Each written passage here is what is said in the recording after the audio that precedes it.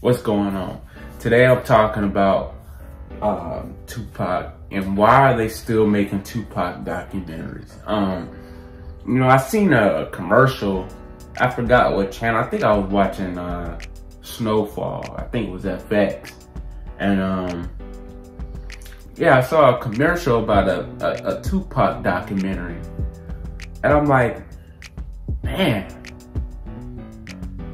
when he was alive, they didn't put respect on his name. They labeled him a thug, or again, well, he labeled himself a thug, but they made him out to be this criminal gangster, person, knowing that it's all about the music, but they put him out as the bad guy, basically. I'm sorry, man, I just ate. I'm sorry, hold on, I said nigga. So a brother got the itis. So, excuse me. You know what I mean? Because right after the video, I'm gonna go to sleep, but this was on my mind. They made him public enemy #1. I really don't understand, why it's a fascination to really make money off of somebody's pain nowadays, man. The commercial said, Annie was his hero. Like, how do you know? You didn't talk to him. You didn't, it's just, I don't know, bro.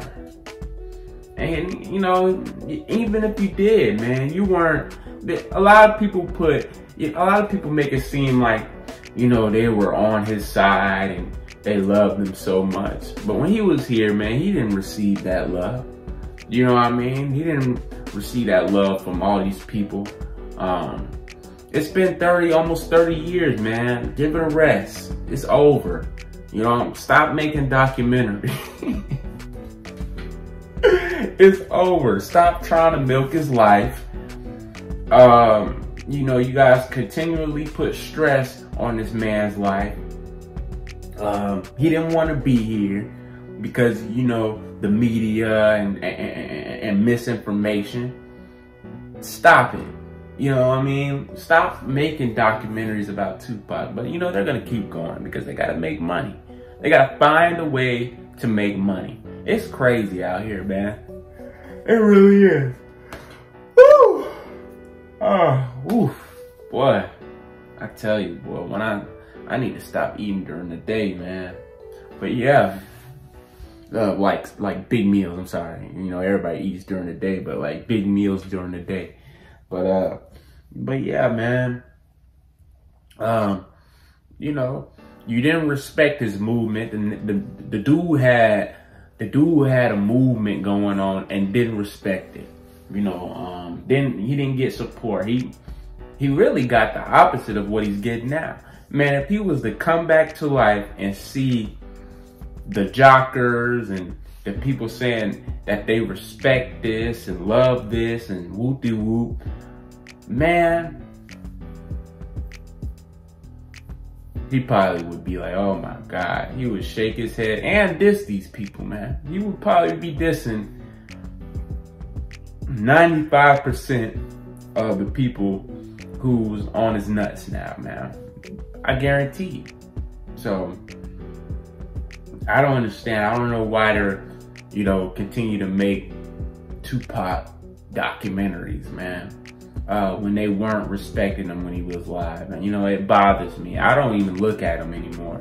I'm like, okay, they're going to talk about how he was poor. They're going to talk about his mom being on crack. They're going to talk about how he moved to Marin City. They're going to talk about how he went to Baltimore. They're going to talk about he started this. They're going to skip the whole digital underground thought process and movement where he was cultivated and go straight to dissing Biggie and Biggie was his best friend and all that and whoop-de-whoop and have that classic love story that they thought they had between two friendships. Man, everybody was homeboys, just like I'm somebody homeboy. Somebody else is somebody's homeboy. That's how it was. They making it seem like bigger than what it really was. Stop milking his life for profit. And you wasn't messing with him when he was here. I hate that, man. Like, because when somebody's dead, it's too late to show love. It's too late for that, man.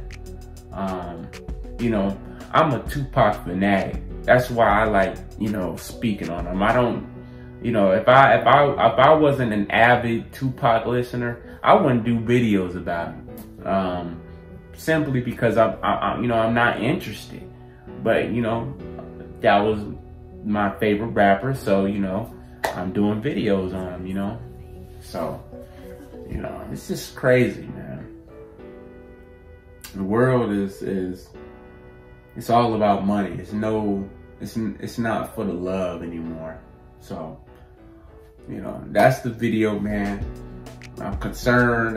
You know, I don't know why they're doing Tupac documentaries still, but hey, it is what it is. C'est la vie.